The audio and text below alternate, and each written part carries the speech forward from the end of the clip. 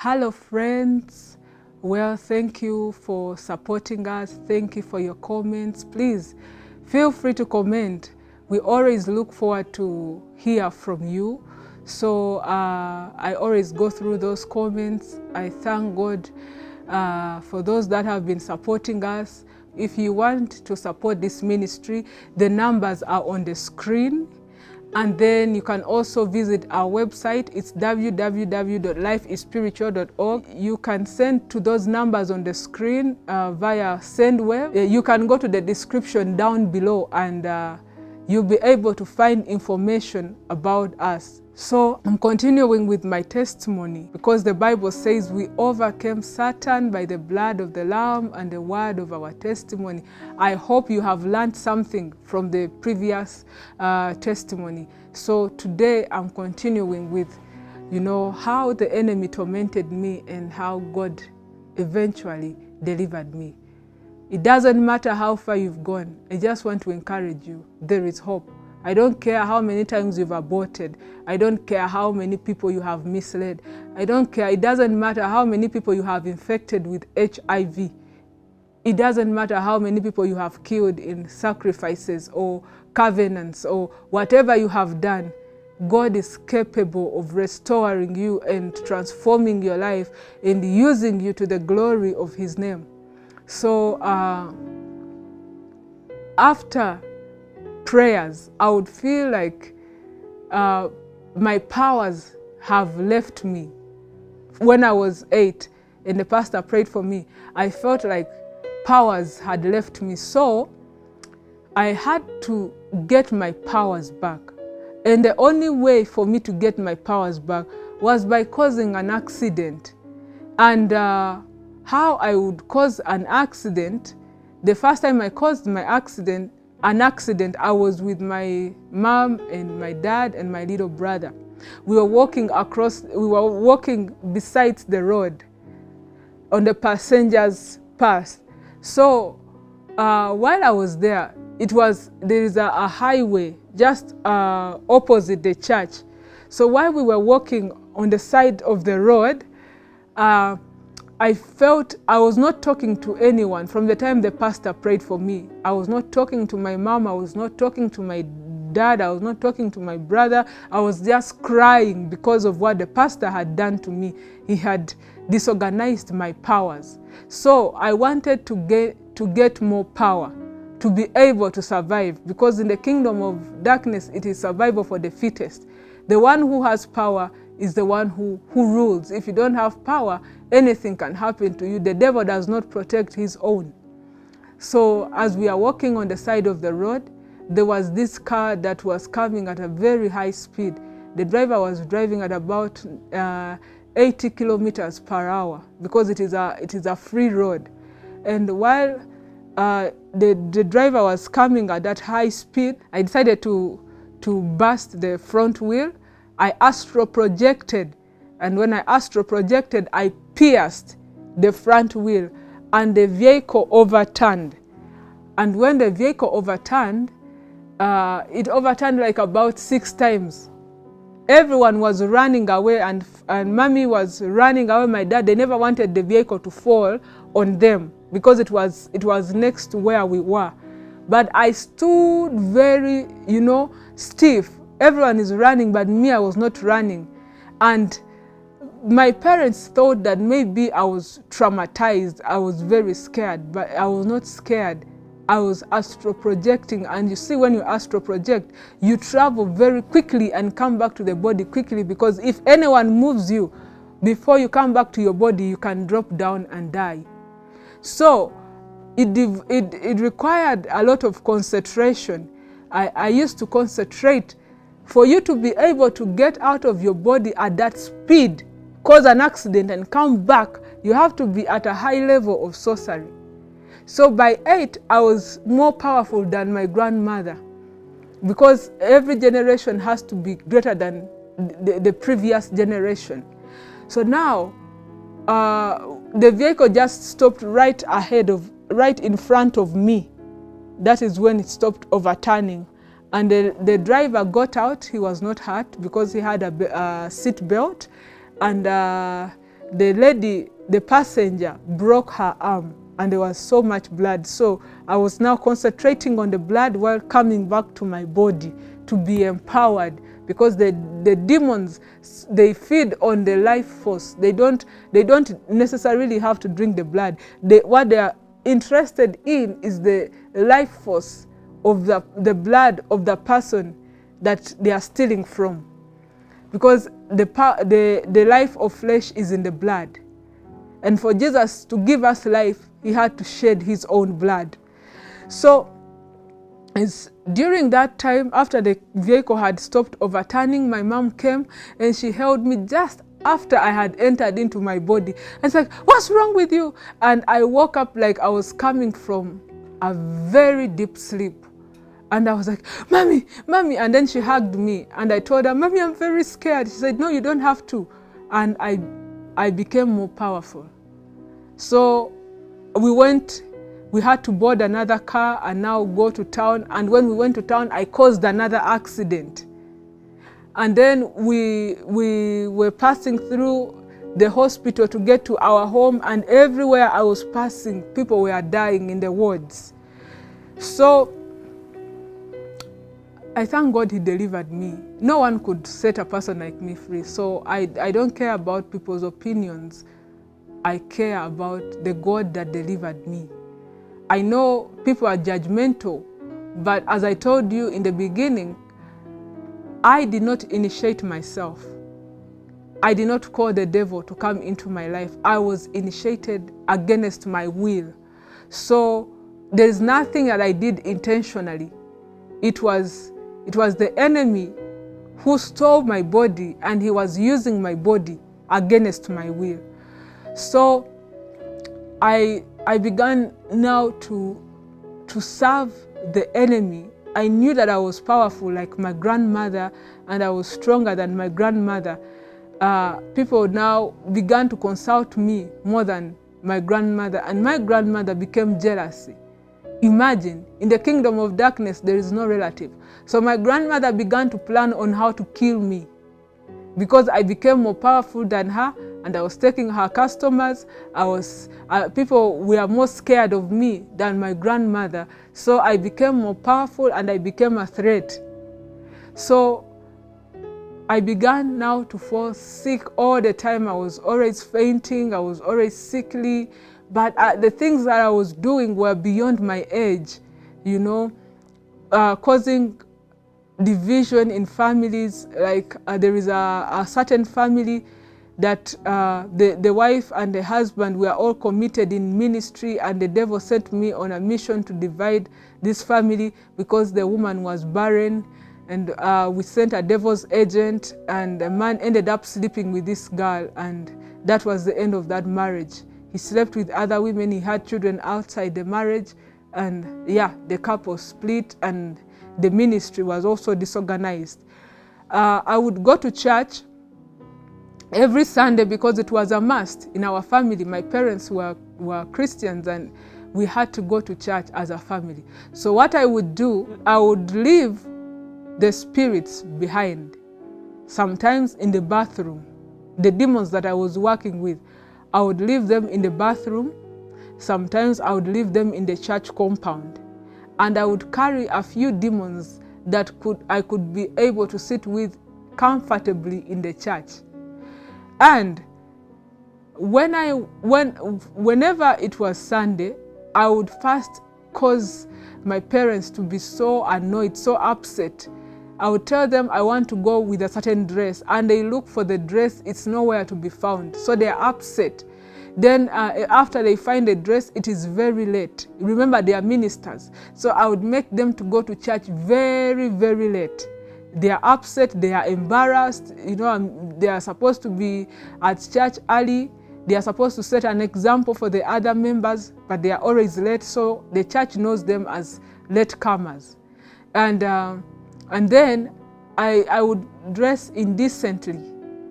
My dresses were short, and I would put on high heels. So I come to church indecently, and I'm wearing heels, and I have to walk from the back door to the front door in the middle of the service to attract people's attention. My hair was always disorganized, like in a way that I would plait. I had dreadlocks, but different colors, not the normal dreadlocks. And I was not supposed to cut off my hair because it had been covenanted to the devils. So I had powers in my hair, my real hair.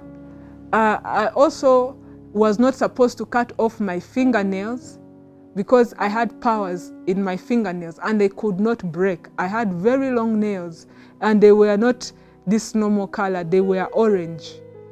So my nails were natural, they were not cut, and my fingernails, and they were very long, and I would never do any housework, because when the soul is working and the body is always very, very, very weak. So I would enter church and cross-leg, disorganize these people. When the pastor says, let us open our Bibles, that is when I'm asking my neighbor to tell the other neighbor to lend me a pen. And that is when I'm doing things that are disorganizing the area that I'm in. I would send sleep. Someone comes to church on Sunday. In the morning service, a person is dozing. I would send sleep. And then for the women, I would make them to move up and down in church, because the demons I had left in the bathroom would be calling them all the time, summoning them to go and see how they are looking all the time. You see, you've gone to church to pray, but you're all the time in the mirror, trying to see how beautiful you are, how smart you are. Today I'm so smart, I'm smarter than so and so, you see. And then in the choir, my mother wanted me to join choir. Hey, what I did to the choir members, forgive me. Oh. I would cause the choir members not to sing to God, not to minister unto God in truth and in spirit. I made them to minister in flesh. Who has a better voice? Who can sing better than the other? And then they were all lusting for the choir leader, because he was a young, handsome man who was also gifted. He had voices. So I would put a spell on these ladies, and they begin to fight, compete for this choir leader. And as a result, there was so much coupling in the choir. Everyone was a boyfriend or girlfriend of someone in the choir. And they were singing beautifully, but they were singing in the flesh. So it would not attract the presence of God to come down in church. And the pastors would struggle when they are ministering. And when the pastor is in the spirit, he's ministering and it's time to give offering, I would send a demon to enter a person, and the person would stretch his hand to steal from the offerings. And now that would disorganize the entire service. The person is arrested and now taken out, and you see, things like that. I was always causing chaos in church. And when it's time to pray for people, and the pastor was making an altar call, I would walk and go in front, and then I would be in the fifth line, because the church was big. I was fellowshipping at Ginger Miracle Center, and I love my pastor, Pastor Robert Kawa. I love you so much. And yeah, the wife went to be with the Lord, Grace Kawa. It's so sad, but I love my pastor so much. So I went to, sorry about that, it's so emotional. So I would go to the fifth row in the church, and when the pastor is praying, I would collect these demons that they are casting out, because remember, our bodies are temples. They can inhabit God. We can have God in our bodies. So if God is not in your body, it means you can also contain demons in your bodies. You can have as many demons as possible. Your body is so big. It may not be big in size compared to a pig, but the kind of things that your body can inhabit, an animal cannot. An animal, like you see the man who had demons, he had legion in the book of Luke. He had demons that were controlling the entire place. When those demons were cast into the pigs could not handle the amount of demons that the man had. One man. So they had to go and commit suicide. What am I trying to say is that one man like this can have demons that are controlling an entire region, an entire area. One man can be turned into a principality. And a man like this, an individual can also inhabit God. You can have God in your body, and you can be a small manifestation of God in this world. You can be speaking and things fall into place. You can be, you can be exposing the secrets in the kingdom of darkness. One man like this can be destroying territorial demons because of the God that is in your life. So you either have God in your life or demons in your life. But if you have God in your life, you're on a safer side. You're actually very safe with God in your life. So I would gather these demons and then look for someone that is vulnerable, and that person is in ministry. Let's say an usher. If pastor is delivering people, praying for people, and they are getting delivered, I would gather the few demons that he has cast out, and then look for an usher that is stealing things from the church. You're stealing the money from the offerings. They send you to buy something. You're not so honest with the pastor. You overprice the pastor. So those are the people I would look for in the church, and I would send the demons to those people. Now, if an usher is down and is possessed, the pastor will obviously run to rescue his usher or one of his members, So while he's casting out, he'll be casting out the same demons that he has been casting out. By the time he now remembers to come to the congregation, he's tired. So he will just say a general prayer, and people will go back home without being ministered to. So, and then after, I would sit in the service with a few demons. Now, when it's time for people to be prayed for, I would go and collect the other demons. And then I come to the altar very fully charged, to send pollution in the atmosphere. When pastor is praying for someone, I would cause that person to smell, and the pastor would immediately leave that person and go to another person. So things like that. So I lived like that until when I was 11. Now, when I was 11, again, I went deeper into the things of Satan. I visited my auntie who connected me to very popular secular artists in the country. I used to think that music was just about talent until the day I met with Lucifer. So my auntie introduced me to these secular artists, the celebrities, during holidays when I visited her. And I thought that was, it was cool to be known by celebrities, just like each and every one of you who is watching. Some of you, when you see a celebrity, you want to take a selfie and things like that. So as a youth, I felt my auntie was cool because my parents were very strict. Don't watch secular stations, don't listen to secular music, don't go there, don't go here. They were full of don'ts, and my auntie was a very free person, and she was financially okay compared to my parents. So when I visited her and she began to take me to these parties, I began now to interact with different kinds of people. I got exposed to a different kind of lifestyle. Like I got exposed to alcohol, I got exposed to, cigarettes, I got exposed to parties, secular parties, I got exposed to dressing indecently, I got exposed, to the worldly lifestyle. So when I came back home, I was very rebellious. In one party, I met with a very popular secular artist. He's a brother to, and in their family, they are all musicians. And his name is Wizard.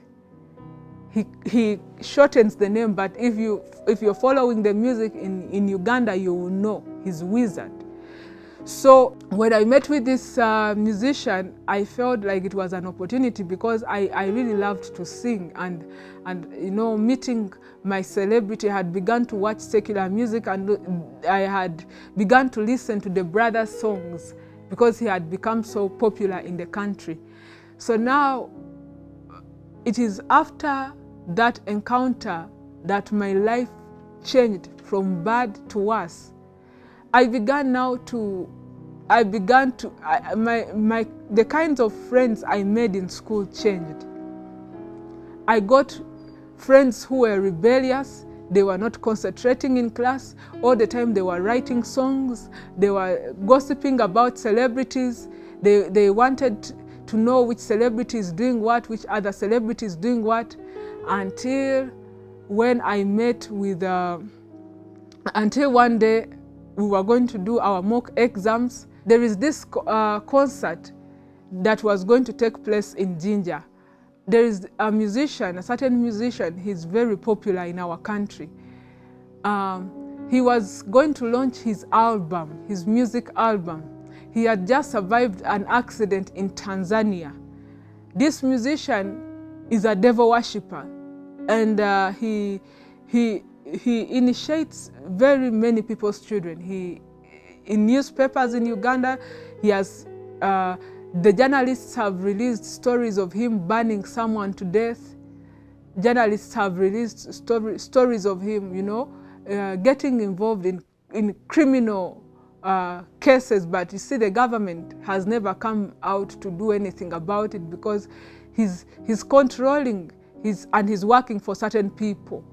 So now this musician was going to launch his album, his music album, and before they launch, they move around advertising. So I was attracted with my little brother to run after his car when he was advertising his concert. People were following him. He was out of the open roof vehicle, and people were following him and his brother to the venue. So we ran with my little brother, and against my parents' will, we ran, we disobeyed, and we followed the car. And while we were at the venue, this musician sang one of his songs, and then he sat in the open roof. The brother came out, and because I had gone to see my celebrity, I pulled through the crowd. I went and peeped through the vehicle, and when I peeped, what I saw, this musician's eyes had turned from the normal eyes to I don't know how I can explain, but if you have ever seen a cat, the eyes of a cat in the night, they were shining somehow. They had changed. They were like reptilian eyes. Let me say, they were like reptilian eyes, and I saw myself in the car, yet I was outside. Now my soul, I remember I told you, my grandmother opened up my life up to the spiritual world, so I would travel in and out of my body. This time when I saw this musician, my soul got out of my body, and he caged my soul in a glass, and that was the end of me. My physical body was just like a puppet. Everything I was doing physically was being commanded by the kingdom of darkness. There are people that have sold their souls to the devil, but there are people whose souls have been caged by the devil. So my soul was caged by the devil. And the brother moved out of the car and attracted people to run after him. And we drove. I'm going to talk about my soul, and I'll talk about my body so that you understand what I'm talking about. So we branched when he's holding my soul, we branched from that venue, and we went through through Bell Avenue. Those of you who know, in Jinja, Bell Avenue, and then we went to the golf course, and through the golf course, before they fenced it, we went to the source of the Nile, and we entered a boat. These people who go to the kingdom of darkness for power, for success, for fame are real. They really go there. So we went into this boat and we sailed. We went to a certain island where this musician gets his powers from.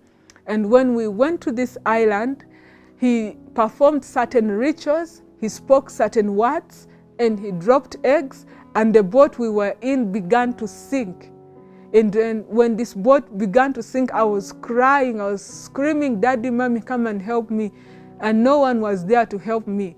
And when the boat was sinking, a fish, a very big fish came. It can swallow about 15 people. It came, and this musician and the people that were in the boat, people that were in the boat were very much aware of what is happening. Some of them were businessmen, some of them were politicians, others were celebrities, and they go to the kingdom of darkness for power. So now we were entering into the fish with all those people, apart from the guy who was sailing the boat. So we entered into the fish, it swallowed us. I was very scared. Inside the belly of a fish, it's like you're entering a coffin. It's like, it's very disgusting because it smells, it's very dark, it's a horrible place for anyone to be in.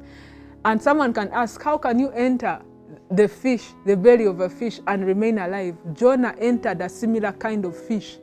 And he was there for 3 days, and it spat him in Nineveh, and he preached the gospel. So I entered a similar kind of fish. Life is spiritual. There are people who enter and travel through fish, and they go to the marine kingdom. I entered that fish. I fainted. I came back to life. I fainted. The spiritual realm is very quick. It is faster than the physical realm. We traveled and we entered. When I came back to my consciousness, we had arrived, and the fish was now spitting us. I found myself at the entrance of a certain, I found myself at the entrance of a cave. And this cave had about 7 gates. And now, that is a place called hell. That is a pit. I was entering the pit of hell. And when I arrived, there are demons that were opening these gates. These demons that were opening these gates, they were also, just like I was so surprised to see demons, and you know, it was my first time to see a demon. Just like I was so surprised to see demons, they were also surprised to see a human being. They would come touch your skin to see, you know, and they're like primitive beings. So even me, I was scared. When they were coming closer to me, I would be screaming. I would be crying for help. Someone can ask me to describe to them how these demons looked like. Now, these demons are very skinny. They are like tiny reptiles that walk on their 2 legs and they have 2 hands. And their eyes are sunk deep. They have those eyes that they are sunk. They are like, of course, the reptilian kind of eyes. And their teeth are very sharp, like dog teeth. And these demons, the color is a color of a gecko, or that color, that palish color of a reptile. That is how they were looking like. And some of them had tails, some of them did not have tails. And they were looking at me for the first time, and you know, they were like, it's like the introduction was so weird. I was scared. I wanted to go back, and they were dragging me in. When I woke up, I found they had chained me. They had put chains on my hands and on my legs, and now I was entering hell. Now, hell, I would be describing hell for you, because it is another topic. I'll be describing hell for you. But let me go to what I saw. I stayed in hell for many years. And I can be able to describe to you hell, from the beginning of hell to the end of hell, where the lake of fire is, and where the throne of Satan is, and how it is built, and who Satan is, and because I met with Lucifer. Now, that was the first time I met with Lucifer. So I arrived in a hall, a very, very big hall with a very long red carpet. And this carpet, it comes from the throne of Satan. It comes from the throne of Satan, and it is built with a mouth and fang of a serpent that goes down, and it spreads like a carpet to where we were from the gate of hell. The Bible says, I will build my church, and the gates of hell shall not prevail against it. There are gates of hell. Hell has gates. So walking on that carpet is a carpet of deception. It's a world of deception. You know, the Bible says Satan is a father of liars. Jesus said, you belong to your father, the devil. When he speaks lies, that is his language. Satan speaks lies. So we entered, as soon as I found myself on that red carpet, I saw Lucifer sitting on his throne. In the next video, I'll be explaining to you how Lucifer's throne is built, how hell looks like and everything. But I found Lucifer on his throne, and this is how he looks like. Satan is a fallen angel. Lucifer was his name because Lucifer means light bearer. He was a light bearer before he fell from the kingdom of darkness. Light symbolizes wisdom. He was very brilliant. He was very wise. He was created with all the precious stones, silver, gold, diamond. You see a musician singing that you shine bright like a diamond. You're beautiful like a diamond is in the sky. This musician is worshiping the devil. You're the beautiful star I see. He was a star. He was a morning star. He was beautiful. There are musicians who have sold their souls to the devil, and they are worshiping the devil. So he was created with all precious stones, and the musical instruments, the drum, the keyboard, the guitar, the trumpets, every musical instrument that you know, and some musical instruments that you have never seen, were created and built in Lucifer. He was perfect until the day iniquity was found in him. He was perfect. You know, God is perfect. He created Satan with beauty that I cannot explain. He's one of the most beautiful angels that God has ever created. He did not need anyone to do makeup on him. He didn't need anyone. You see, when you're going to shoot a video, or an artist is going to shoot a video, they have to put some makeup on you. Lucifer was created with that beauty that can change according to what he's dressed in. Let's say if he's singing hip-hop, he will look like a hip-hop artist. He doesn't need anyone to design him. If he's doing R&B, he will be like an R&B artist. If he's singing, he doesn't need anyone to back him up.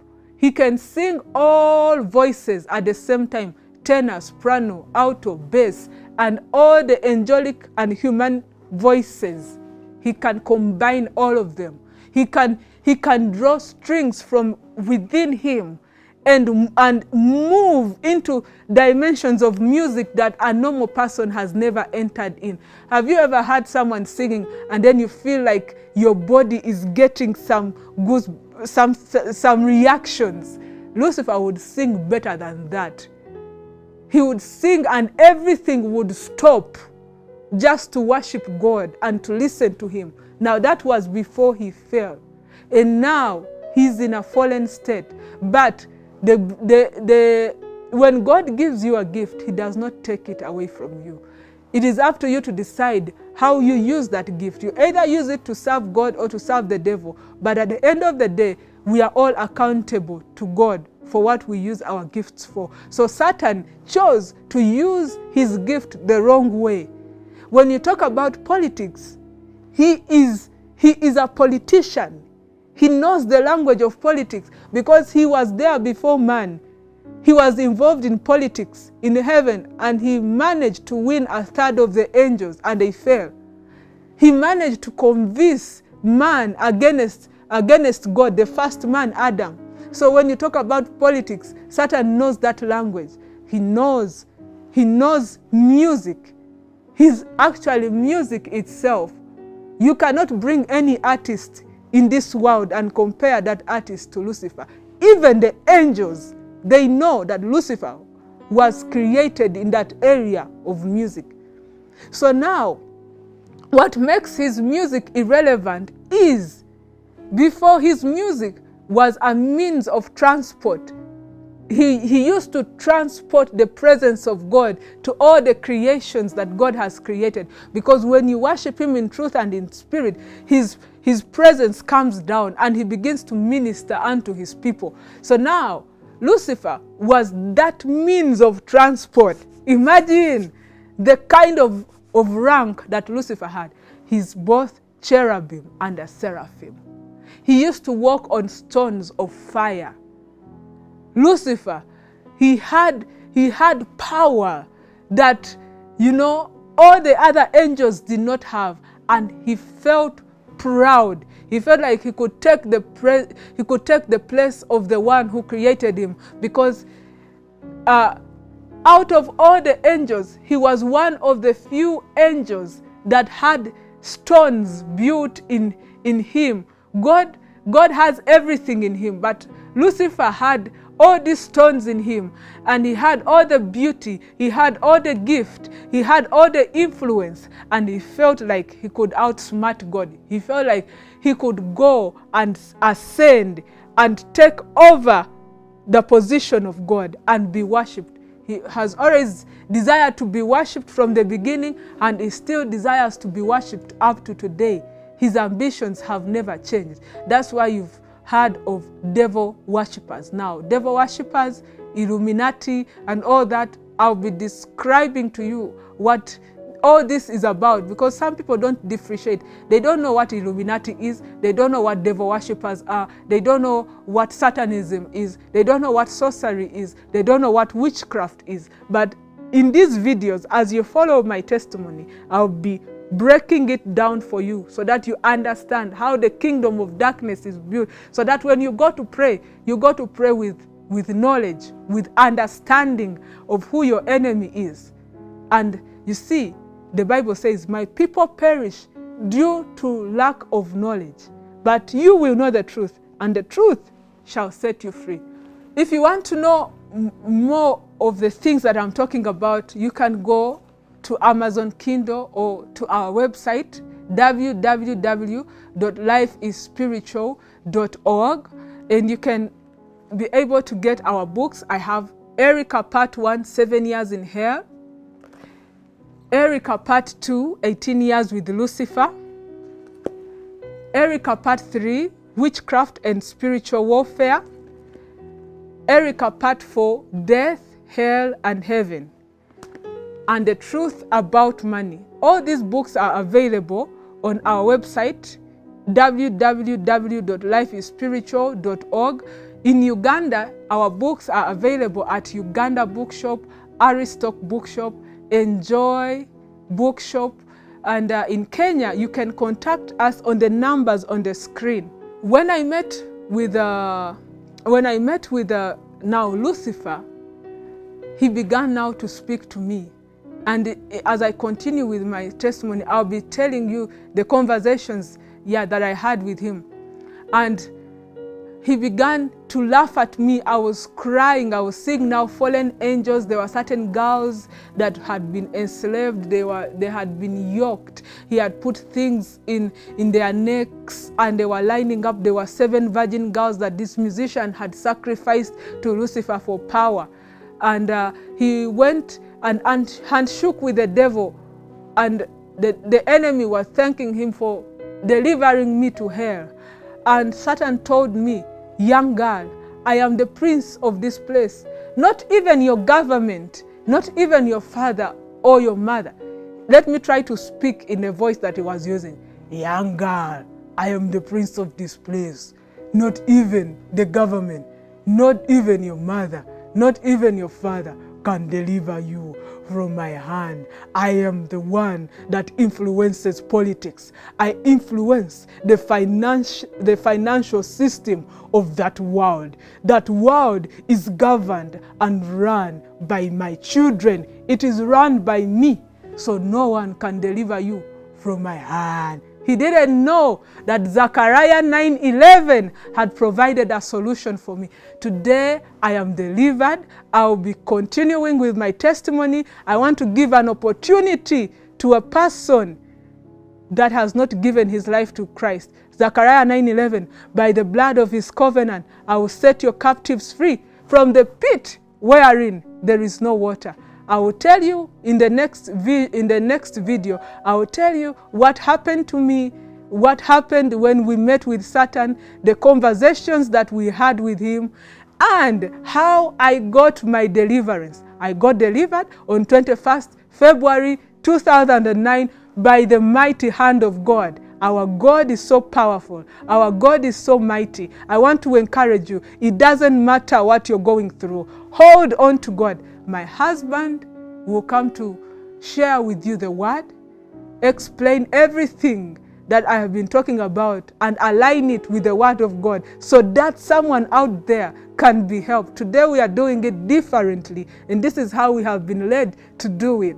We are still serving God together, and together we shall continue to expose the kingdom of darkness. So I want to lead you to Christ right now. Say, Lord Jesus, I accept you into my life as my personal Lord and Savior. I denounce Satan. I denounce the kingdom of darkness. I am a child of God. I serve Jesus. Jesus is my personal Lord and Savior. He gave up his life for me. He died and he rose again. In Jesus' name, amen. Let me tell you, that is the best decision you have ever made in life. Serve your God. Love Jesus. Jesus is the way, the truth, and the life. May God richly bless you.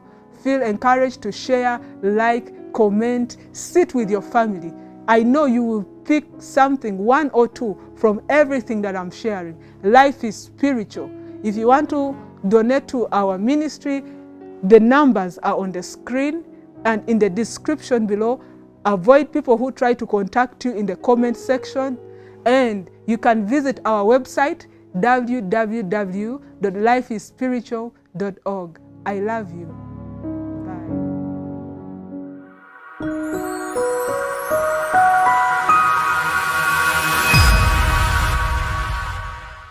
And welcome back. We thank the Lord for all of this knowledge and information that he's giving out to this generation.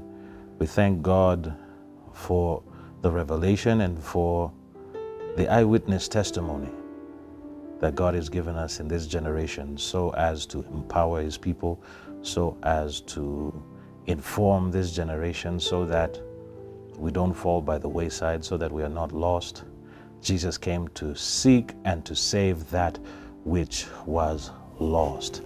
In Erica's testimony, we hear about the same devil we read about in the Bible, the same enemy which stole authority and took authority from Adam as a result of Adam's fall, as a result of Adam not knowing the law, the unspoken law that whoever you yield yourself as servant to obey, you become the slave of whomever you obey. And Adam didn't know that. And even if he did, he still sinned and transferred all of the authority and the power that God had given to him over to a fallen cherub called Lucifer, who is now called Satan, which means adversary. That name Lucifer means the light bearer, and it means more than just the bearer of light, as in because his body would illuminate and shine with a brilliance that would illuminate the heavens, but he also carried the light, meaning the knowledge of God. And cherubs have a lot more knowledge of God than the ordinary angels, and they seem to have more knowledge of God than the seraphim. And there are hierarchies even in heaven. They are the archangels or the cherubim, and then there are the seraphim, and then they are the angels. And those are just the ones we read about, and just the ones we interacting with. There may be more beings and other creations which God has made which we know nothing about, but we will not dwell on those. What we see from the scriptures is that Adam fell, and that the serpent was subtle, and that the serpent approached Eve in such a way that it was possible to deceive her. It took time. I don't believe it was just one conversation where the serpent approached Eve and said, "Yea, has God said that you shall not touch any of the fruit of the garden?" I think this was a very subtle approach. And every day he would come back with different questions. And he created a relationship with Eve, whereby Eve appeared to be always educating him and informing him. And he would come asking new questions and informing her of things that she might not have known about God's creation. But one thing is certain, this Lucifer was very well versed in the laws of God. He understood the laws of heaven, because the laws of God predate the writings of Moses. They were always there. It was by law that Adam fell. Adam violated the law of obedience, and he fell and lost his dominion. And when he lost his dominion, Satan now had the authority over the power of the air. He had authority now over the fish of the sea and over every living thing that moves upon the earth, because that is the authority and the dominion that God had given to Adam. But before we get into these things too deeply, let's start with a word of prayer, and then we can explore the scriptures a bit more. Wonderful Father, I thank you for everything that Erica has shared.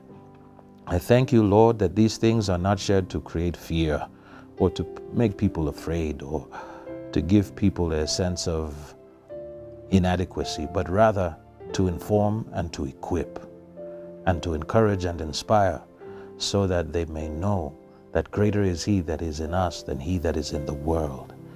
That every soul under the sound of my voice may know that indeed there is a devil, there is a hell, but there is also a God in heaven, and that Jesus is real, and that all power has been given unto the Lord Jesus.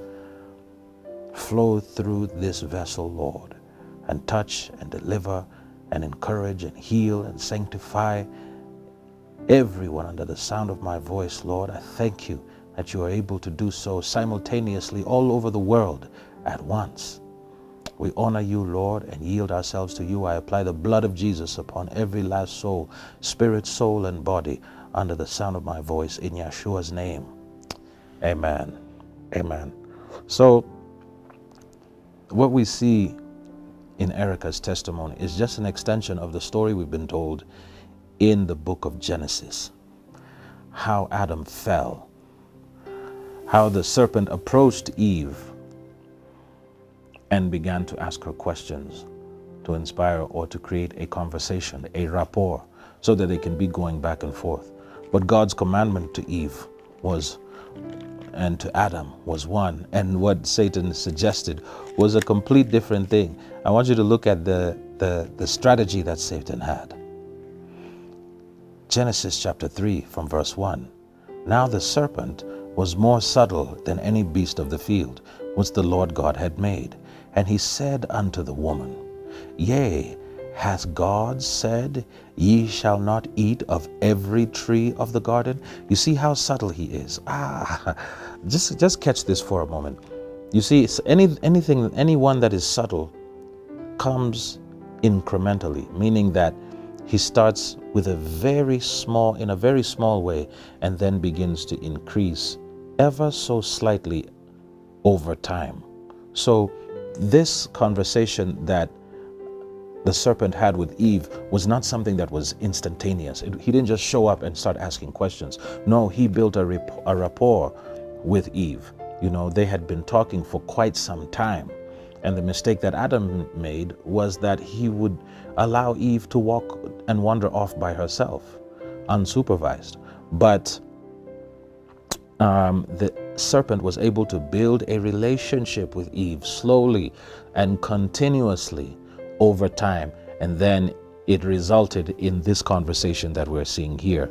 Has God said, ye shall not eat of every tree of the garden? Now look closely at his words, because God did not say that you shall not eat of every tree. And Satan knew that God had not said, ye shall not eat of every tree. Satan knew that God had said, you shall not eat of the tree of the knowledge of good and evil. But why is he asking Eve if God has said that they shall not eat of every tree? Because he wanted Eve to correct him, so that he can appear to be the ignorant one, and she can appear to be the one who is teaching, or the one who is correcting. And in verse 2, he says, and the woman said unto the serpent, we may eat of the fruit of the trees of the garden, but of the fruit of the tree which is in the midst of the garden, God has said, ye shall not eat of it, neither shall ye touch it, lest ye die. Now, that was even an addition which Eve had added, because the Lord God had said, neither shall ye touch it. He simply said, ye shall not eat of it, lest ye die. Verse 16 of the 2nd chapter of Genesis. And the Lord God commanded the man, saying, of every tree of the garden you may freely eat, but of the tree of the knowledge of good and evil you shall not eat of it, for in the day that you eat thereof you shall surely die. Okay, so God had already instructed and given clear instructions saying, you shall not eat of this tree. But why is Eve adding an extra commandment, saying God has said that you shall you shall not just partake of it, you shall not touch it, lest ye die. The Lord God did not say that. He simply said, you shall not eat of it. But in verse 3 she says, but of the fruit of the tree which is in the midst of the garden, God has said, ye shall not eat of it, neither shall ye touch it, lest ye die, which is not what God said. God simply said, ye shall not eat of it. So that showed that in some way there was some anger or some indignation that Eve felt about this tree, about the commandment which God had given. And Satan sensed that, and then he began to speak. In the 4th verse he says, and the serpent said unto the woman, you shall not surely die, for God does know that in the day you eat thereof, then your eyes shall be opened, and you shall be as gods, knowing good and evil.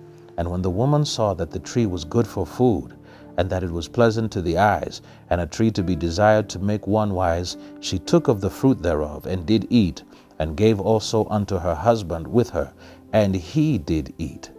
And the eyes of them both were opened, and they knew that they were naked, and they sewed the fig leaves together, and made themselves aprons. You see what happened? The tree of the knowledge of good and evil, I've already explained this, the tree of a certain kind of philosophy. It's not that her eyes were opened as soon as she partook of this fruit. What happened was this, you see, the devil is a liar. Her eyes were actually closed. Because if we look at our human condition today, we cannot see spirits. But at that time, there was a time where human beings could see spirits. You could see both in the physical world and you could see into the spiritual world. But now we're unable to see into the spiritual world. So were our eyes opened or were our eyes closed? Our eyes were closed at that moment. So, furthermore, when Adam sinned, he gave all of the dominion which God had given to man over to Satan. Adam was the God of this world before he sinned. But when he sinned, he passed over all of that power to Satan. Now you need to understand what the implication is, because Adam had the power over the constellations. He had power over the sun, over the moon, over the stars. He had authority over all of the watchers who had been assigned to various positions in the galaxies, in the universe. Throughout the universe, there are various angels whom God has assigned to various specific positions to manage certain positions, to continue the the balance, the delicate balance which is of nature. There should be only a certain amount of wind. There should be a certain amount of rains. There should be, all of this must be managed regularly. And so there are specific angels that manage all of these things. And Adam was in charge. But now when Adam sinned, he gave that crown to Satan. And now Satan was now in charge and had authority and dominion and rulership over the very constellations and the very things that God had given Adam authority over. Those things were now transferred over to Satan.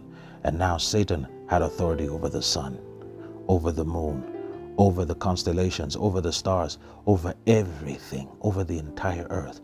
God, remember, he gave Adam dominion. He said in Genesis chapter 1 verse 28, and God blessed them, and God said unto them, be fruitful, multiply, replenish the earth, and subdue it, and have dominion over the fish of the sea, over the fowl of the air, and over every living thing that moves upon the earth. Now, the word there, subdue, implies that there are things that are wild that need to be brought under control. So God had commanded Adam and blessed Adam and told him to be fruitful, to multiply, to replenish the earth, and to bring everything that is godless under the control of God.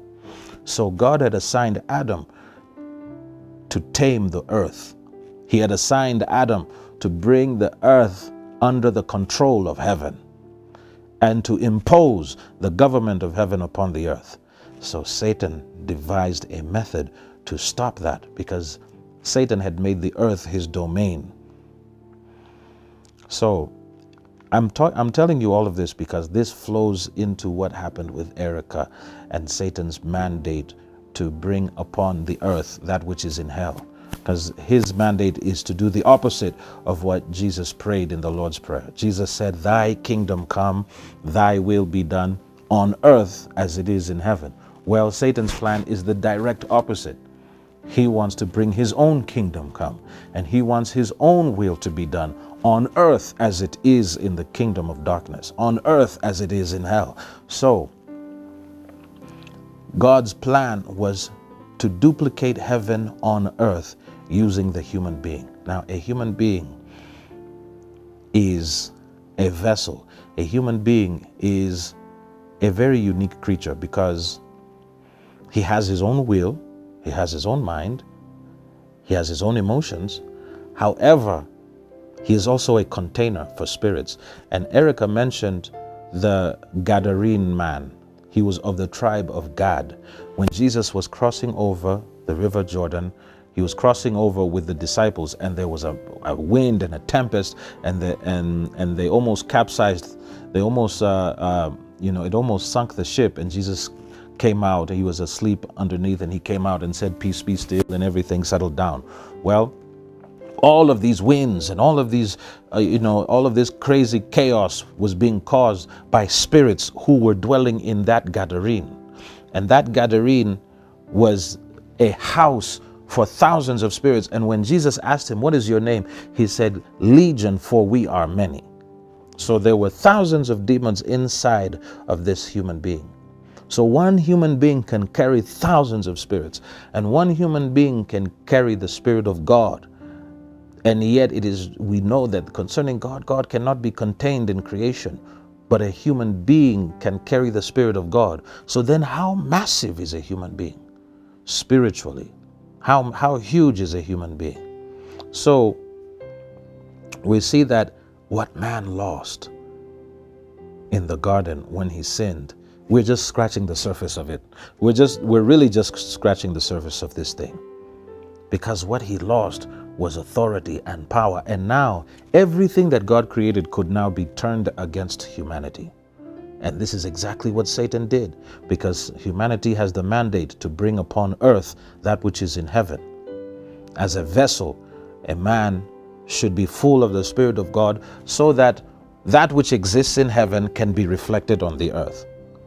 But now, if the man has fallen and does not have God in him, then other spirits will come inside of him. And then that man will begin to reflect whatever is in hell will now come on the earth. And this is why you see the situation of hell on earth, because man is a container, and he will either carry the Spirit of God or he will carry the spirits of demons. But either way, he'll carry something. So, you see Erica's situation. She was initiated as a child by her grandmother, who was already initiated even as in her own childhood. You see, this thing is generational. And we see that these things are generational when we look at Exodus chapter 20. God gave a very specific command. In Exodus chapter 20 from verse 3, "You shall have no other gods before me. You shall not make unto thee any graven image, or any likeness of anything that is in heaven above, or that is in the earth beneath, or that is in the water under the earth." And when you go into many Christians' houses, you'll see a picture of a Jesus there, or you'll see a picture of angels. And yet God has commanded you, you will not make any graven image or any likeness of anything that is in heaven above, or that is in the earth beneath, or that is in the water under the earth. So those images that you have on the wall, that you think that, it brings you closer to God. No, that which brings you closer to God is keeping his commandments. That's what brings you close. All right. So in the earth beneath, or that is in the water under the earth, you shall not bow down yourself to them, nor serve them. For I, the Lord your God, am a jealous God, visiting the iniquity of the fathers upon the children unto the third and fourth generation of them that hate me. So you see, when an ancestor indulges in any kind of witchcraft, sorcery, he goes to a shrine, he goes to a witch seeking assistance, seeking powers. Maybe they were barren and now they're seeking children. Maybe for one reason or another, they are seeking assistance. I want you to know that the curse not only affects them, but 3 and 4 generations after them. This curse will go through the generations, destroying and introducing curses that were entered into by an ancestor who you don't even know. Okay, so this is affecting people's lives today. Today, people are suffering in poverty, lack, hunger, thirst, sickness, disease, rejection, all manner of hardship and oppression. Why? They might have been a generation after generation of very deep witches and sorcerers for hundreds of years, perhaps. So it is important that you understand that a human being is a container and a human being is a gate.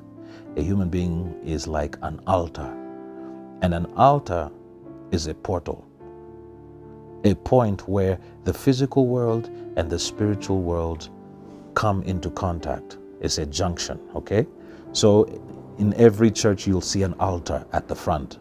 That is the place where the physical world and the spiritual world come into contact. All right. So life revolves around altars and covenants. Okay. So whenever the spiritual world wants to find expression in the physical world, there must be 2 things. There must be an altar and there must be a covenant. If there's no altar and there's no covenant, then the spiritual world cannot find expression or cannot penetrate into the physical world.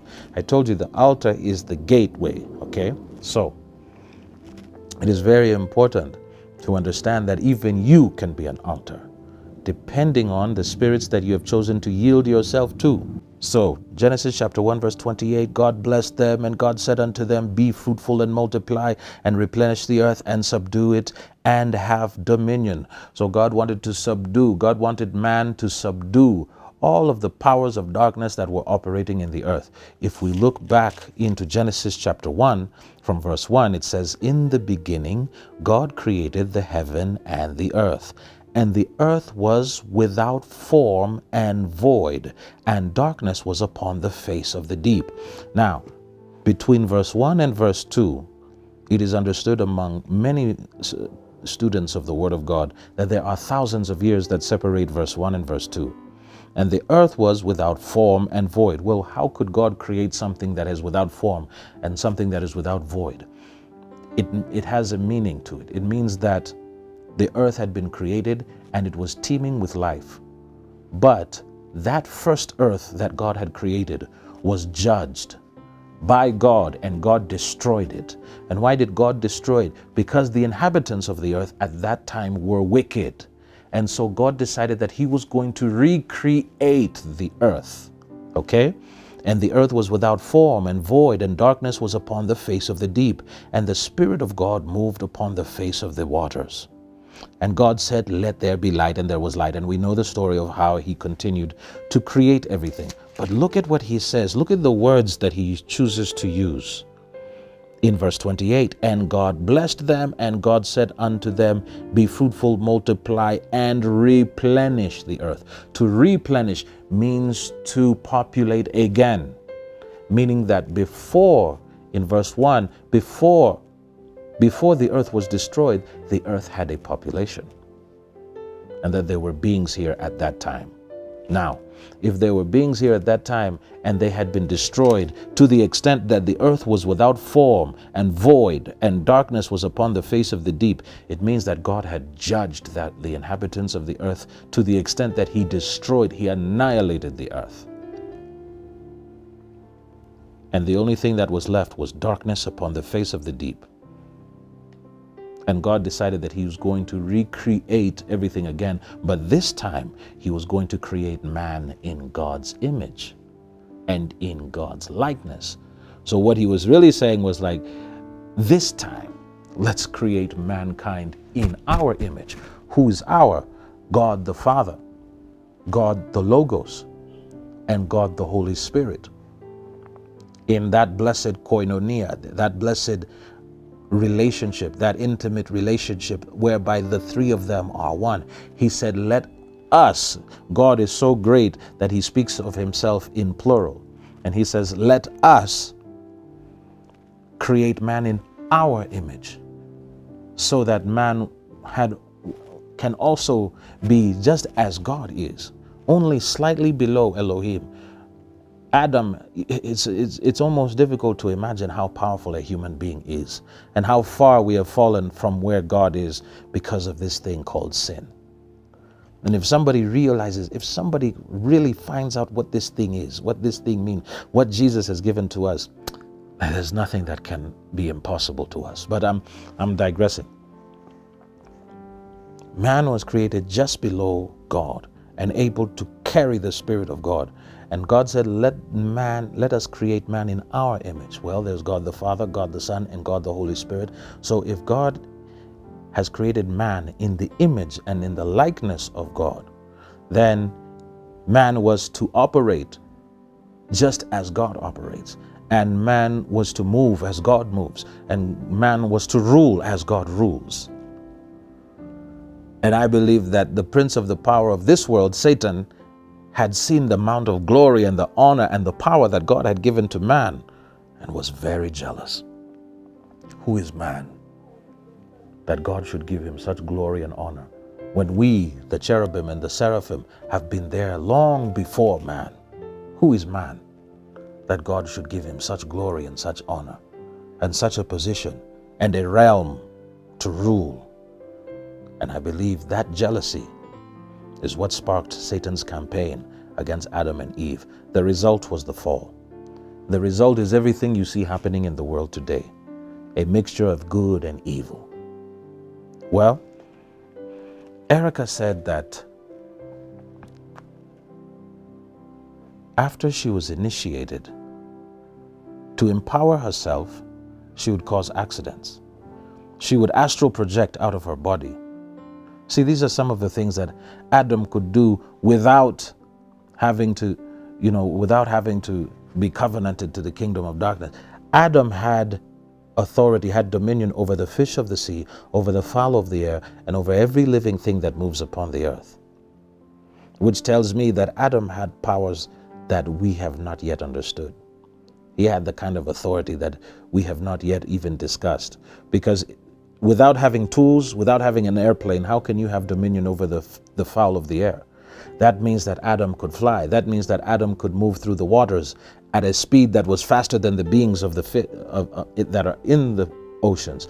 Adam can move faster than them. And yet Adam could be in one place and yet communicate with the beasts of the field. He could be in one place and yet be communicating with the fowl of the air, with the fish of the sea, and having dominion over them without using any kind of technology, which told me that this man was an incredible man. He was a God man.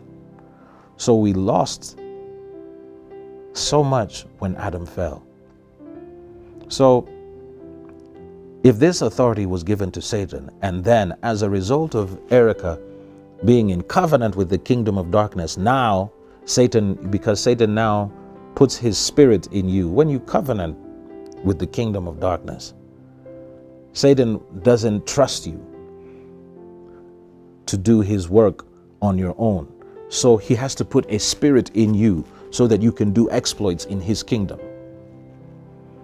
That's why the Gadarene had thousands of demons in him, so that he could do exploits in his kingdom. And Erica was talking about how she was causing accidents. She would go to the hospital, and as she's walking past, people are dying in the hospital. What does that mean? What is she suggesting? What is she telling us? What are the principles and the ordinances, the protocols that we can understand? And man is a very powerful vessel, that he can carry spirits, and that these spirits can find expression through the gateway of a human being. And that this human being can be used either for the kingdom of God or for the kingdom of darkness.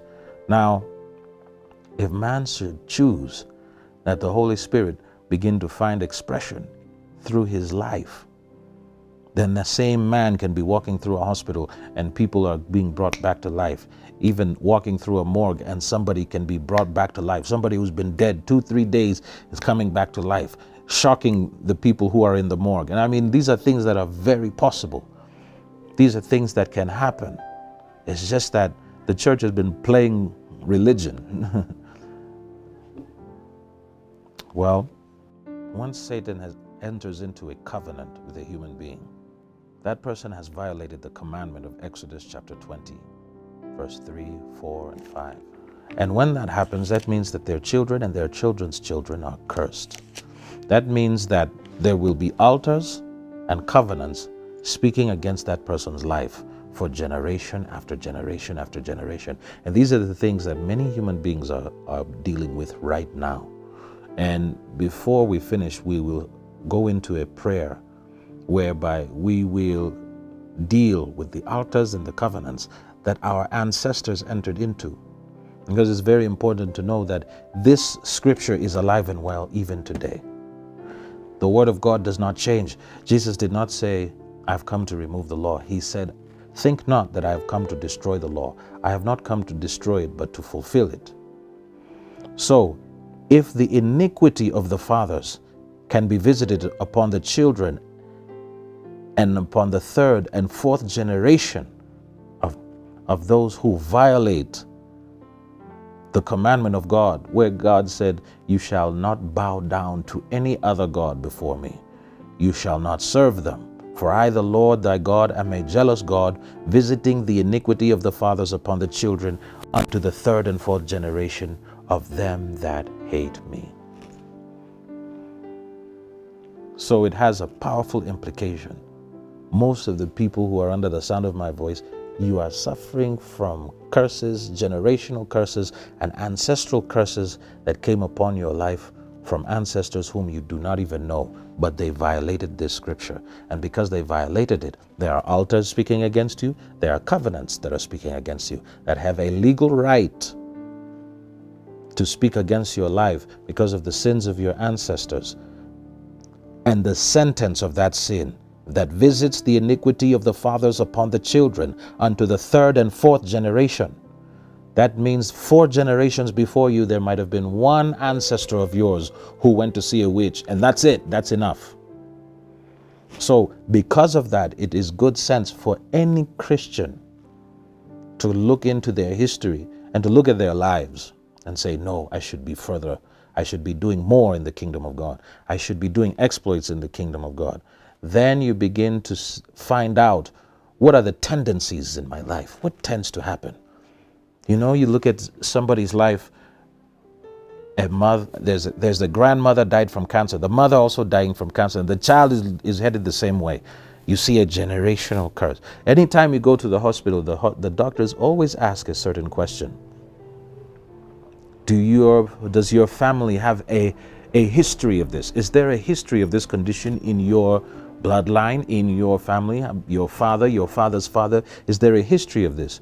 What they are referring to really are generational curses. They might not understand it, and they might not speak that way as physicians. But we understand these things because life is spiritual.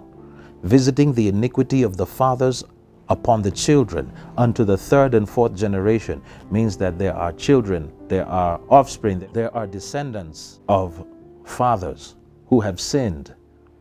And these descendants are now suffering for the sins of their ancestors. And this thing is backed up by Scripture. It's not just in Exodus chapter 20, verse 5 and 6, but look at the book of Lamentations. Let's look at the book of Lamentations, which is just after Jeremiah. Yep, I'm right. Just after Jeremiah. Lamentations chapter 5 and verse 7. Our fathers have sinned and are not, and we have borne their iniquities. Look at that. Our fathers have sinned and they are not, meaning they have died. Our fathers have sinned and they have died, and we have borne their iniquities. In other words, there is something more than just your DNA, which you got from your ancestors. There's something more than just your good looks, which you got from your ancestors. There's something more than just your characteristics that you got from your ancestors. You've also carried their curses. You've also carried their punishments. So, in all wisdom, what is the answer to this? It is found in God's word. He sent his word and healed us and delivered us from our destructions. This is why, unless you live by this book, there's no way you can make it in life. Without this book, you cannot make it. Unless you understand this book, you will be a victim in life. Unless you understand what this book is saying, you'll always be a victim. You'll wander through life wondering, why is life so hard? Leviticus chapter 26 and verse 40. There's a way that you can deal with these ancestral curses and generational curses that are cursing your life, that are following you around. I'm talking to people who have been saved. You've been saved for 20,000 years. You've been saved 50,000 years, however long you've been saved, but there are still things that follow you around. There's still sounds that show up in your house. There's still demons that attack you at night. You're still having sex in dreams. You're still being attacked in dreams. Look, before we even read this scripture, Proverbs chapter 26. This scripture will help you to understand what's going on here. Proverbs chapter 26, verse 2. As the bird by wandering, as the swallow by flying, so the curse causeless shall not come. The curse cannot come without a cause. So if there's any curse that is visiting the third and fourth generation, it did not come without a cause. It came by cause. It had a legal right to come. So you must take care of that curse. You must handle that business. And just being saved is not enough to handle that business. The curse causeless shall not come. Now, by being born again and by believing in the Lord Jesus Christ, you have received salvation. Okay? The Eternal One has come to live inside of you. He is your salvation. He personally living inside of you represents your salvation. He is your salvation. Psalms chapter 27 says, the Lord is my light and my salvation. So the Lord himself is your salvation. It's not that you have obtained salvation. You have obtained the Lord who himself is salvation. Okay? All right. So now that is enough to get you into heaven. But while you are here on this earth functions by laws and ordinances and protocols which have been already arranged before the foundation of the earth. Even before this earth was created, there was another earth which God judged and destroyed. That earth also functioned by laws and ordinances and protocols which they violated, which warranted the judgment that came upon them, and God destroyed the whole earth at that time because of their violations of his laws. Now, being born again guarantees your entrance into heaven, guarantees your eternal life, which is a new body, which does not grow old, a new body, which does not get sick, a new body, that is the life that is eternal. That's eternal life.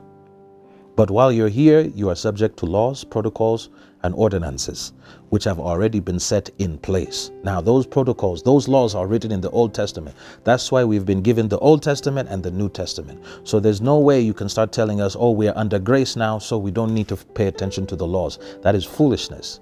And if you just look at your life, you'll see that this grace, how come this grace has not delivered you from laws? Grace is not there to deliver you from laws. Grace is there to help you to keep the laws. All right. So Revelation chapter 14 verse 12 says, here is the patience of the saints. Here are they that keep the commandments of God and the faith of Jesus. So look, those are two things right there. Revelation chapter 14 verse 12. Here are they that do two things. One, keep the commandments of God. Two, the faith of Jesus. So you need those two. If your life is going to be effective while you are here on the earth, you will need to keep the commandments. If you're going to enter into heaven, you will need to have the faith of Jesus. So you're going to need those two things. So don't ever think that once you're born again, that's it. Now, you're on easy street. My friend, that's when the battle begins. That's when God begins to teach you and to inform you concerning his laws and his commandments. Jesus said, if you love me, keep my commandments. Okay? So Leviticus chapter 26 verse 40 gives us a way out on how to deal with these curses that we entered into. Erica's grandmother initiated her into witchcraft. But even if she had never initiated her, Erica would have still suffered greatly. Why? Because if your grandmother was a witch, or if your grandmother only visited a witch in her ignorance, she visited a sorcerer so that she can get some kind of assistance. You village in Kenya, we call them waganga. You visited a witch. In South Africa, you call them the sangoma. Okay, in the Caribbean, in the islands, they call them the obiaman. Your grandmother, your mother, your parents, your ancestral line, they visited the obiaman. And as soon as you visit that person, you fall under the jurisdiction of Exodus chapter 20. You visited a witch, you visited a sorcerer, you bowed down yourself to another god to serve them. Immediately curses follow your bloodline to the third and fourth generation. You don't know how much destruction you've caused by seeking one favor from any other spirit other than the spirit of the living God. You have brought iniquity, you've brought curses upon your family to 3 and 4 generations. People are walking around with curses. They are overqualified for certain positions but can never get a job. Why? Curses are upon your life like a dark cloud following you around. And because life is spiritual and this spiritual life functions by laws, principles, and ordinances, you must learn these ordinances so that you may deliver yourself. My Bible says, by knowledge shall the just be delivered. Let me show you that verse so that you know I'm not making up my own things. Proverbs chapter 11, verse 9. A hypocrite with his mouth destroys his neighbor, but through knowledge shall the just be delivered. So you'll be, my friend, if you don't have knowledge, you'll be destroyed. In fact, Hosea chapter 4 verse 6 confirms this. My people are destroyed from lack of knowledge. Knowledge of what? The knowledge of God's word. The knowledge of how the game is played. The knowledge of how the laws and the ordinances and the principles of life rule and reign over the lives of men. And many times men violate these laws or are walking under violations, walking under curses, and they don't know. Yet they're saved. They're born again. They're in church. They're giving everything. But the way to come out from those curses is not by giving. The way to come out from curses is not by sowing seed. And that's why we felt so bad when we see people telling you to sow seed to this prophet, sow seed to that one, give over here, give over there, to wrap your money in a faith seed faith. That seed faith doctrine is a false doctrine. It's a false doctrine. You've been doing it. Has it yielded results? Just look at your own life. It's not yielding any results. Why? Because it's a false doctrine. You cannot bribe God. There are laws and ordinances. You obey the laws. You do what he told you to do, and you come out from those curses. But you cannot sow seeds to come out from curses. You cannot sow a financial seed to come out from curses. Those are lies. And any minister of the gospel who tells you those things, ask them to show you where in the Bible. And I don't want to hear funny, oh, this is my revelation. Garbage. Chapter and verse, please. Chapter and verse. Show me the chapter, show me the verse where it says, I can give a financial seed to a man of God and the result will be deliverance from curses. Show me that verse. If you can't show me, don't bring us nonsense here. Because people's lives are at stake. People's souls are at stake. And false prophets are all over the place. And we need to do a segment just on how to spot a false prophet. Because Jesus said, the word of God says, test every spirit. And why do we test every spirit? Because false prophets are gone out into the earth. So how is it that the church can be having service after service, but there's no service to train believers, train Christians on how to spot a false prophet, how to spot a merchandiser, somebody who has just come to sell merchandise, selling water, selling garbage, telling you to bring all of your seeds into the house, seed faith, garbage. These are false doctors. These are people who are encouraging you to violate the scriptures. He that gives to the rich shall be poor. The Bible is very clear. If you give to somebody who is rich, you will come to want. You don't give to the rich, you give to the poor. You see, these are principles and ordinances that you are violating, and because you know not the laws, you're being violated. So it is a must that we know God's laws. It's a must that we know God's word, because God's word has the laws that are written in it. You just follow his laws the way they are written, and then you find that your life begins to flourish. Success functions by laws, and laws make life predictable. You can see the way a man is going, if he's going to be successful, simply by looking at the laws he's either obeying or disobeying. If he's keeping the laws of God, that guy will flourish. It's only a matter of time. He will rise, he will flourish. There's no stopping him. But if a man continues to violate the laws of God, whether he knows about those laws or not, he will fall. Okay, so David said, thy word have I hid in my heart, that I might not sin against God. You see how far people go to learn God's word so that they can understand the scriptures and not violate laws. You see, because you can't see laws, but they're there. And every time you violate those laws, they strike you. So people are going around getting struck by laws all the time because they're always violating them. And they don't know why their life is so difficult. So it is crucial that you understand how to keep the laws of God. Keep the commandments and the faith of Jesus. That's Revelation 14 verse 12. Keep the commandments of God and the faith of Jesus. You must keep both. Now, Leviticus chapter 26 and verse 40. It shows us how to come out from the curses of our ancestors, our fathers, the curses of the fathers that have come upon our lives. It shows us, verse 40, if they shall confess their iniquity and the iniquity of their fathers with their trespass, which they also trespassed against me, and that also they have walked contrary unto me, and that I also have walked contrary unto them, and have brought them into the land of their enemies. If then their uncircumcised hearts be humbled, and they then accept of the punishment of their iniquity, then will I remember my covenant with Jacob, and also my covenant with Isaac, and also my covenant with Abraham will I remember, and I will remember the land. So you see, the only way to bring that or have access to that covenant that God entered into with Abraham, because that Abrahamic covenant is what brings a blessing upon your life. I told you, life revolves around altars and covenants.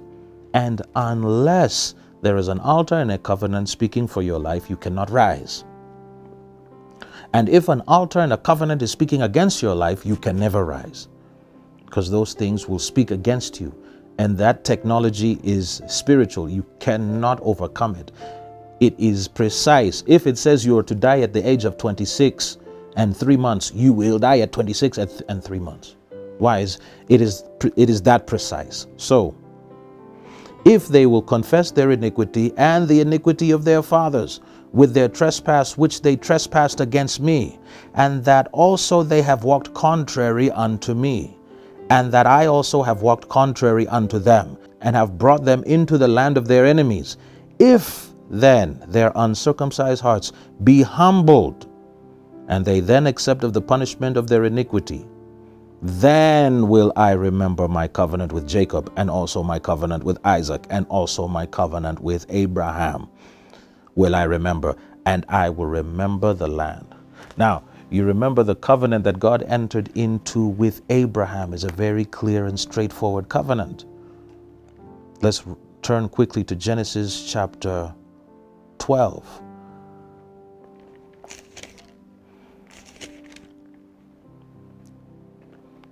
Now the Lord had said from the first verse, now the Lord had said unto Abram, get thee out of thy country, and from thy kindred, and from thy father's house, unto a land that I will show you, and I will make of thee a great nation. Look at the promises that God has given Abraham.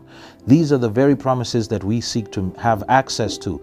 We want these promises to show up in our lives. We need these promises to show up in our lives.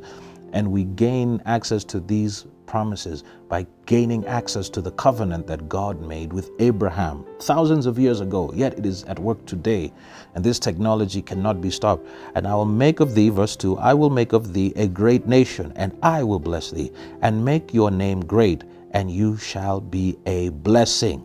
And look at the promise here. And I will bless them that bless thee, and I will curse them that curse thee, and in thee shall all families of the earth be blessed. So you see how people are supposed to gain access to the blessings that God has for them? The only way you can access those blessings, the only way is by paying close attention to the laws that God has written. So if God is saying, repent for the sins of your fathers, do so, because those sins have curses that are attached to them, and those curses are having full effect on your life today. And this is why you look all over the world. Anywhere you see poverty and lack and hardship and sickness and disease and all manner of chaos, anything other than righteousness, peace, and joy in the Holy Ghost, wherever you see it, you know the curse of witchcraft, the curse of idolatry is abiding in that place. So if you see any of those things in your life, you can rest assured there are curses that you must deal with. There are generational curses that you must deal with. Also, because there are witches today who may see you doing well and they hate your progress. Jesus said, a man's enemies shall be them of his own household. So there are even family members who see that you're rising and they go to a witch to bring you down. Okay? But those witches, those wizards, those warlocks cannot have access to your life unless there is already a curse on your life, unless there is already an open door. So yours is to find, where is this open door? Have I dealt with the generational curses? Have I dealt with the ancestral curses? Have I dealt with the altars and the covenants that are speaking in our bloodline? Because Proverbs chapter 26 has already told us, the curse causeless shall not come. A curse cannot just come for no reason. So we are just beginning to touch on this thing, but we are going to continue to expound on it further, because these things are following people's lives around. Curses preventing you from getting visas, curses preventing your business from flourishing, curses preventing you from marrying, curses that bring disease and sicknesses. All of the curses are written in Deuteronomy chapter 28 from verse 14 all the way down to verse 68. In fact, let's just look there very briefly. We see that Deuteronomy chapter 28 is at work on people's lives right now. The law, there is no escaping the law of God. Every human being functions by the laws of God, either to their benefit or to their demise. But either way, this thing is at work in your life. Deuteronomy chapter 28 has a list of curses from verse 15 all the way to verse 68. But one of interest is this one of verse 27. The Lord will smite you with the botch of Egypt, and with the emerods, and with the scab, and with the itch, whereof you cannot be healed. Whereof you cannot be healed. Do you know what emerods are? Emerods are tumors. Emerods, it's this thing you call cancer. It says it cannot be healed. That's why people are dying of these things all the time. And men will go in there and pray for them, but if you've not dealt with generational curses and ancestral curses, how can you be healed? There are laws that are speaking. So, God is calling his people back to an understanding of the laws, ordinances, and protocols of his word. If you live by them, you flourish. If you ignore them, it is to your detriment. And the quality of your life as a Christian is highly dependent upon your understanding of these laws, ordinances, and protocols, and your obedience to them. And as you obey them, you will begin to rise. You'll see your life is changing. You'll see that things now are going your way. Remember, God promised Abraham, I will bless them that bless you. I'll curse them that curse you. So, if you are under the Abrahamic blessing, and yet there are still people who are cursing your life, there are still witches who are cursing you, how is that possible when God said, I will bless them that bless you, and I will curse them that curse you? It means that the curse causeless, because the curse causeless shall not come, it means that there is an open door for that witch to curse your life. And if the witch cannot find you in sin, then the witch will look through your ancestral line to see if there's any uncovered curse, any uncovered sin, any unrepentant sin. And if she finds it, it's easy to hit you. So, as we grow in the knowledge of the Word of God and in the principles and the laws and the ordinances, we become sharp, we become wise. Jesus said, because of your laws, I am wiser than my teachers. This school of thought is not taught, it's not common in the body. So, our desire is to make these things known. Now, when Erica would send curses, would astral project and cause a vehicle to overturn, she would first of all analyze, is there any upon whom the curse can abide? Is there any who's living in unrepentant sin? Is there any whom I can access? I'm telling you, if every one of them was covered under the blood in that vehicle, if every last one of them was saved and they had dealt with generational curses, she could not have made that car overturn. Because you cannot touch anyone upon whom there is no curse. In Numbers chapter 23, there was a king by the name of Balak. Balak went to a certain sorcerer who was supposed to be a prophet. You know, oftentimes these people who are gifted in the area of sorcery and witchcraft, your local mganga, your local mzee, your local jaja, your local sangoma, your local obiaman was supposed to be a prophet, but he decided to corrupt his calling. And because the gift and calling of God is without repentance, he can still use that gift, whether it is going to be to the glory of God or to betray God. But either way, the gift will remain. So this Balaam was a prophet who decided to corrupt his gift. And really he became the veteran, or he became the prophet who paved the way for all of the false prophets. He became the father of false prophets. You see, we have Abraham, who's the father of faith. Balaam was the father of false prophets. Now look at Numbers chapter 23. Balak was a king, and Balak had heard about the children of Israel, how God had delivered the children of Israel out of the hand of Pharaoh and out of Egypt, and had destroyed an entire empire of Egypt. And all of these nations were afraid of Egypt because Egypt was the superpower of the day. Egypt was like America, boss. Okay? Egypt was the America of that day. And Moses, by the power of God, had destroyed Egypt, including Egypt's president. Pharaoh was destroyed. They all died. Okay? So now all of the surrounding nations had heard of this story and had heard of the children of Israel. And now Balak was trying to find a way to destroy the children of Israel. But Balak had enough sense. He knew you cannot destroy a people unless you can send a curse in to destroy the people first. So Balak went to Balaam to hire Balaam so that Balaam can send curses upon the people. But when Balak had done exactly what Balaam told him to do, build me 7 altars and bring me 7 oxen and 7 rams, and I shall sacrifice. Now, by the time oxen and rams are being sacrificed on an altar, you know that this guy was not calling small spirits. He was not calling these little tiny demons.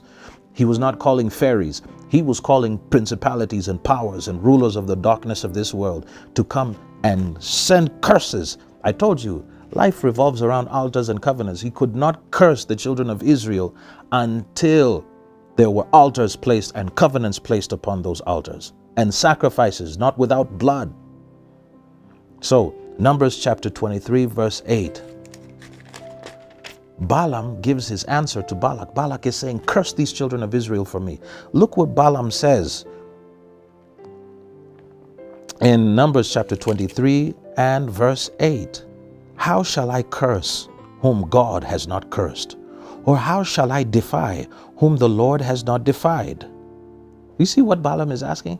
In other words, a curse cannot come upon your life unless that curse was already upon your life because of your own disobedience or because of the disobedience of your ancestors.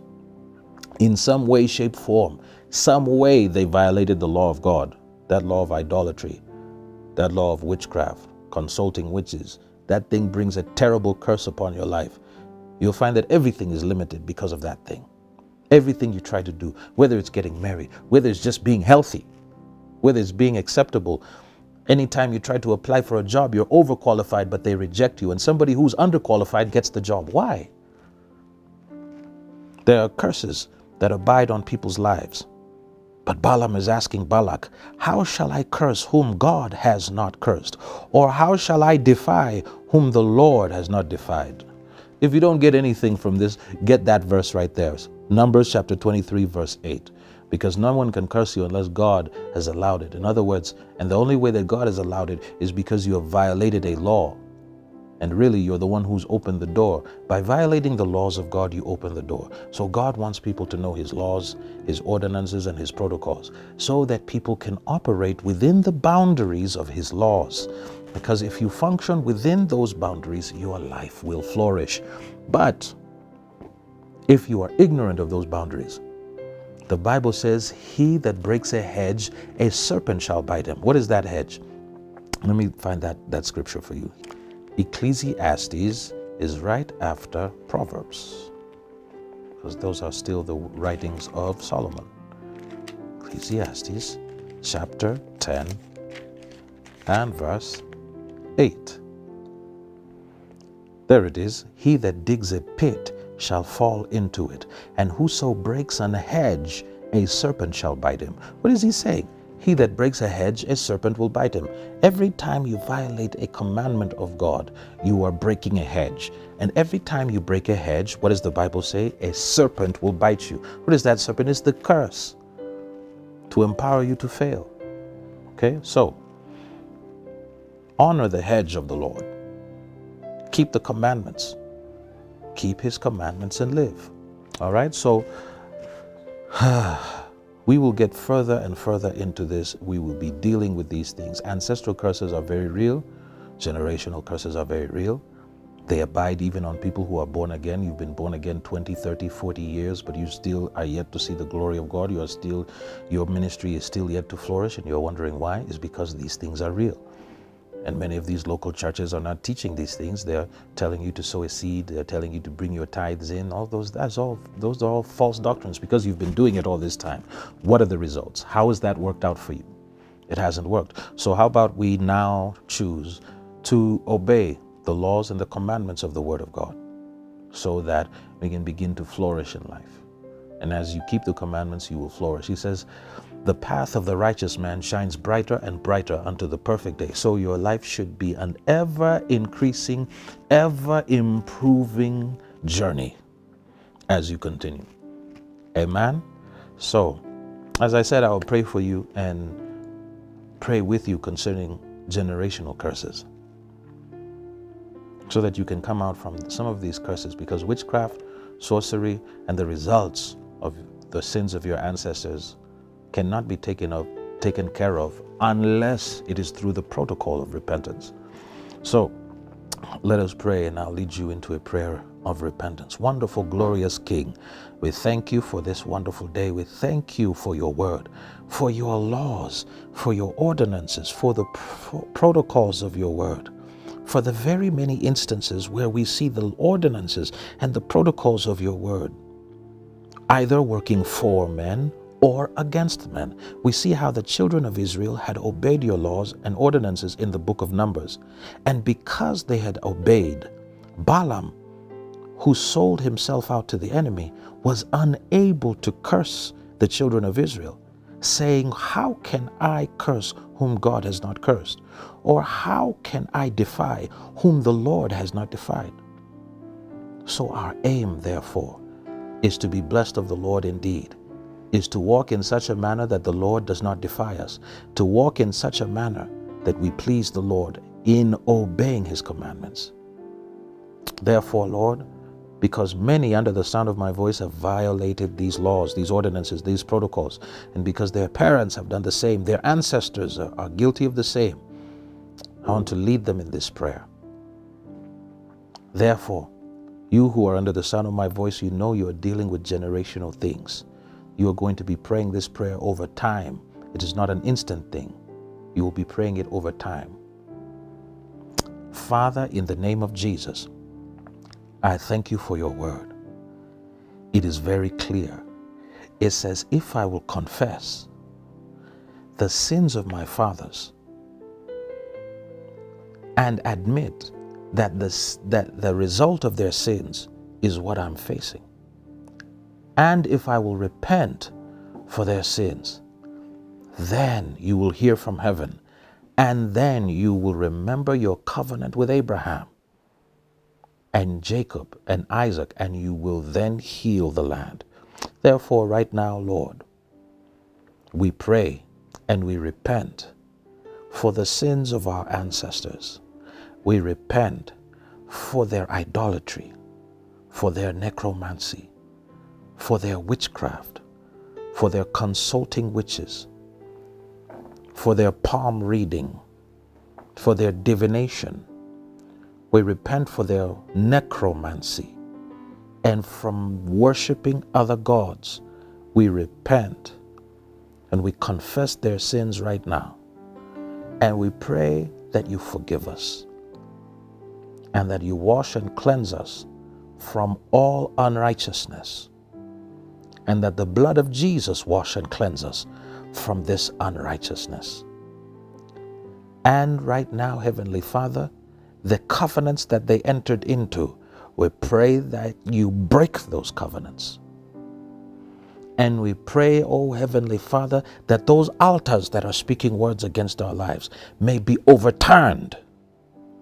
Overturn every altar and every covenant that my ancestors entered into, either consciously or unconsciously. And every sin and every altar I entered into, any covenant I entered into, either consciously or unconsciously, overturn them, Lord. Overturn those curses, Lord. Break those altars, break those covenants. Arrest those monitoring spirits. Arrest the familiar spirits. Bind them in the name of Jesus and cast them into the pit of hell to be tormented before their time.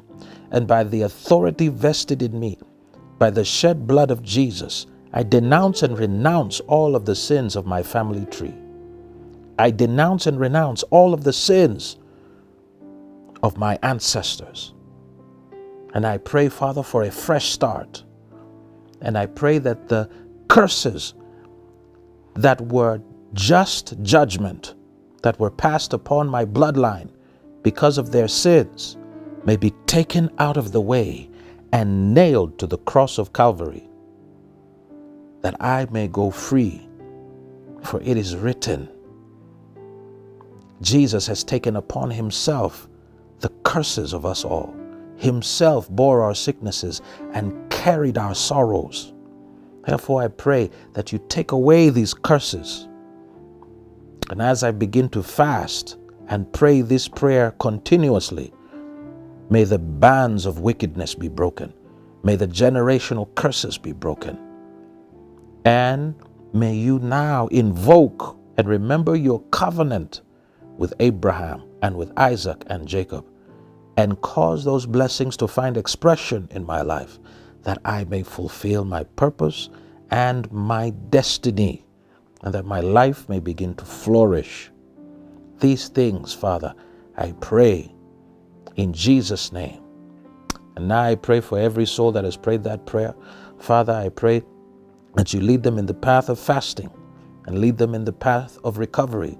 For your word says, I will restore all the years that the cankerworm, the palmer worm, the locust, and the caterpillar have devoured.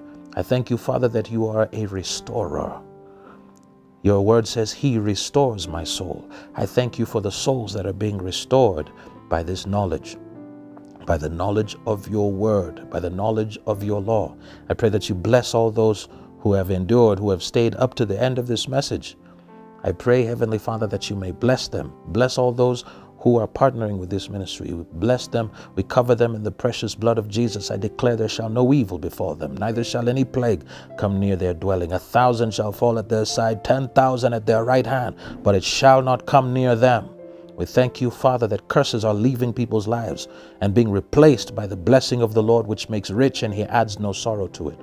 We thank you, Lord, for a new era, a new army of those believers who pay close attention to the commandments of the Lord and keep the faith of Christ. We honor you, Father. We glorify you. We pray that this word may reach every soul for the recovery of that which was lost. In Jesus' name we pray. Amen and amen. So if you prayed that prayer, I guarantee you will begin to see changes in your life. There are steps you must take. I recommend a 3-day fast while you are praying this prayer of repentance to break generational curses, to break ancestral curses. You must fast and live a holy life. So fast and pray 3 days minimum. Okay, if you are unable or perhaps you're elderly, do a 6 o'clock fast. You may break fast at 6 p.m.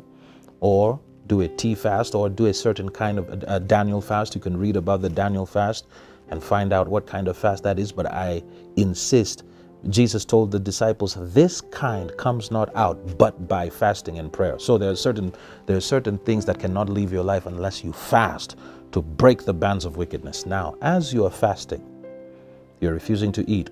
Let someone who is poor eat that food. Let someone who has nothing begin doing works of charity. I suggest you begin charity immediately. Do works of charity. Give to the poor. Give to the downtrodden. Feed the hungry. Shelter the homeless. Clothe the naked. Don't give to the rich. Give to the poor. Keep judgment before you. Choose wisely, because you can choose what you want to do with your life. You can choose to give to those who have, or you can choose to give to those who don't have. The decision between those two is a showcase of your ability to judge.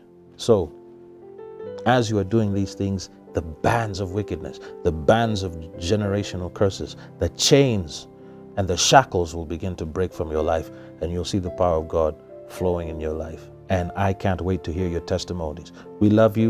God bless you. Bamboo, I'm out. Erica served Satan for 18 years. After her deliverance through the Lord Jesus Christ, she traveled throughout Uganda ministering and testifying of her experiences in churches, schools, and at any gathering of people where she could speak. One day after ministering in a Ugandan village called Midiana, they had an accident while riding on a small motorbike after a crusade. Erica's wounds were so deep that she died.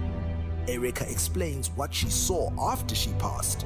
She describes heaven, some of the different levels, and how she entered into that glorious place. She describes the angel of death, his operations, and the inner workings of the kingdom of darkness. Download this book and bring fires of revival back into your life. From lifeisspiritualministries.org. God bless you.